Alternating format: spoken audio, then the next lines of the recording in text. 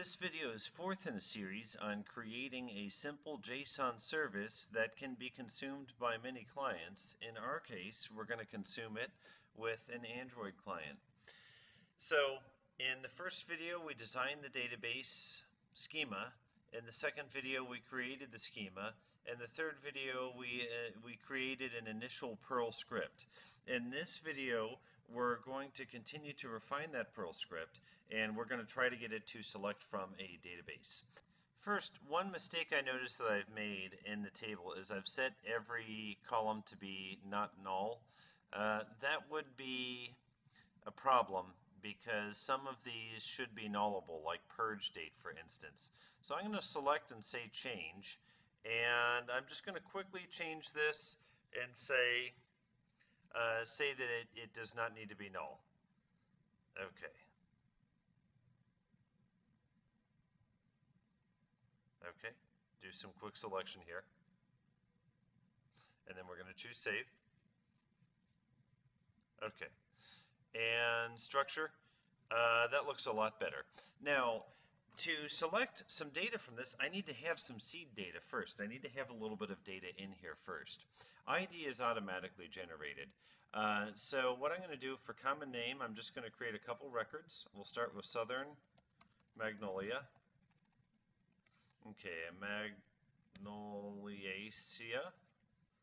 Okay, Magnolia grandiflora. Cultivar, we'll leave that alone. Notes, an excellent tree found worldwide. Size minimum, we'll say 30 feet. Size max, we'll say 60. Purge date, we'll leave null. Okay, common name. For the next one, we're going to say pawpaw. Family, Anonaceae. Genus, Asimina. Species, Triloba. A cultivar we'll leave alone. An excellent tree with edible fruit.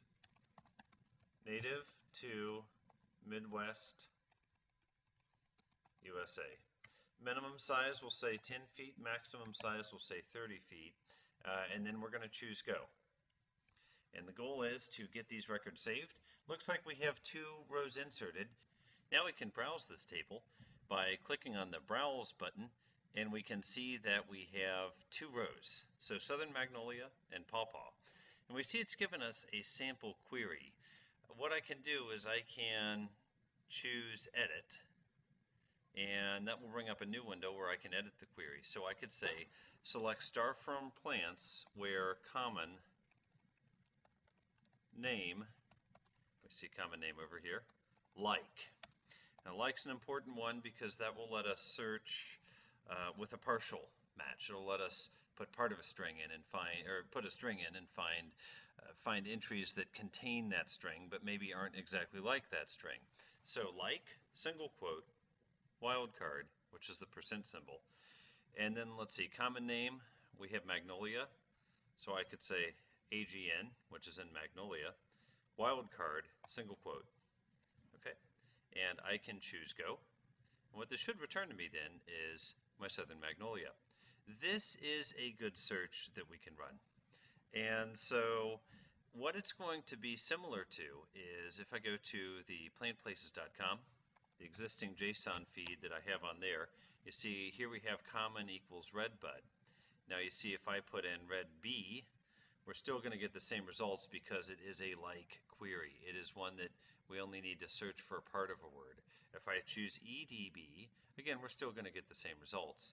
If I choose ED, we'll probably get a lot more results because there are a lot of plants that have the word ED in them. So what we have now is we have a query that we can run in our Perl script. So we simply need to add this to the Perl script along with the necessary Perl things to actually run the query. So I go back to my Perl script.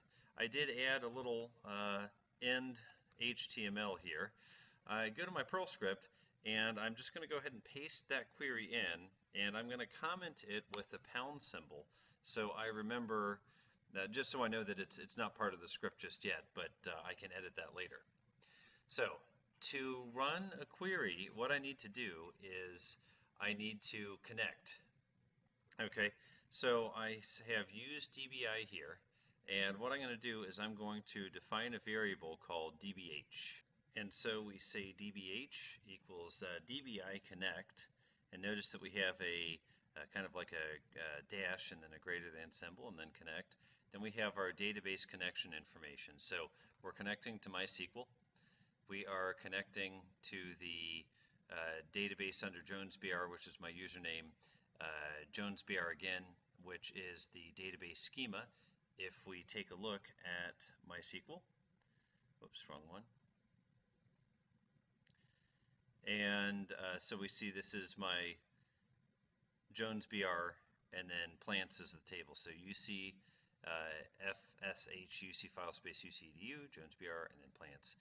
That's where we're connecting. So I provide it with some database information, and then I also provide my password for this database as the last argument, and this is a password that I will change soon. So that's not going to be the password that's going to go into production naturally, but it's a temporary password that I can use just to test things out. And I save.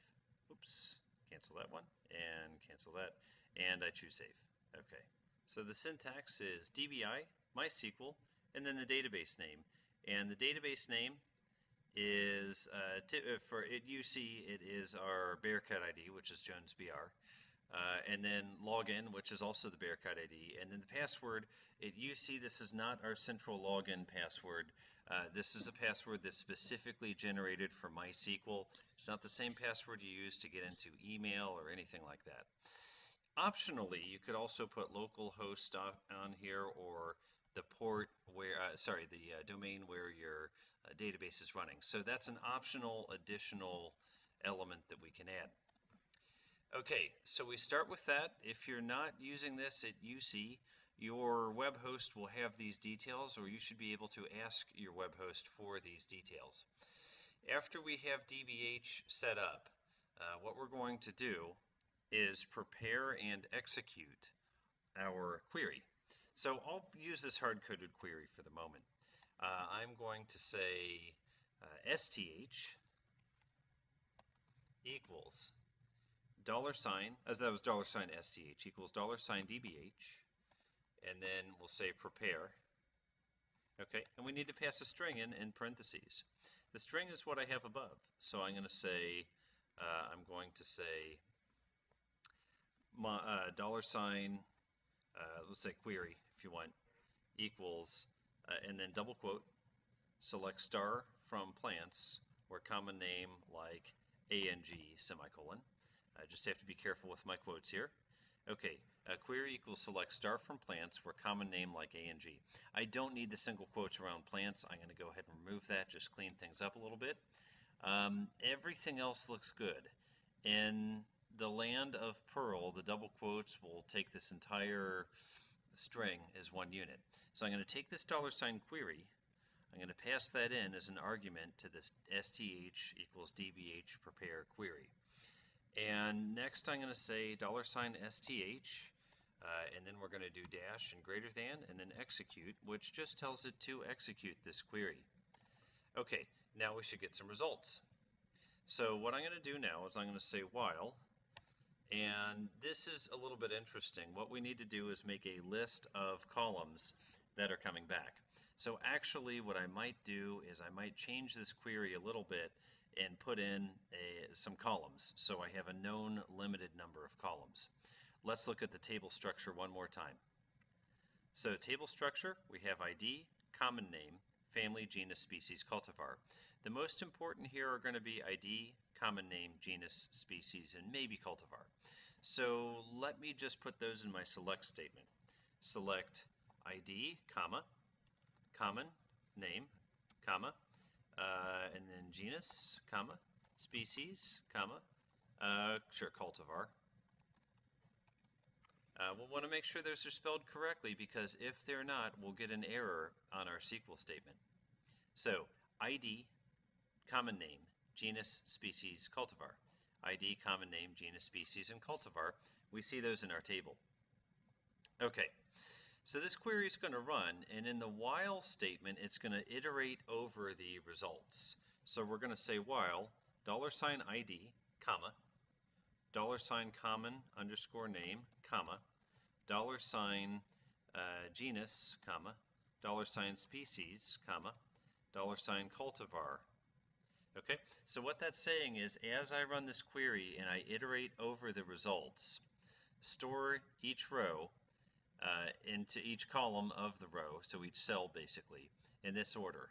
ID goes to ID, common name to common name, genus to genus, species to species, cultivar to cultivar. Okay. And then what we say is we say equals $STH dash greater than fetch row all one word, lowercase.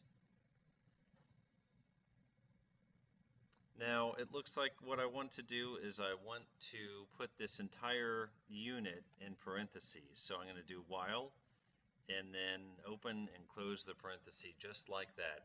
So I put this entire query statement in parentheses. And then what I'm going to do is I'm going to do open curly and close curly.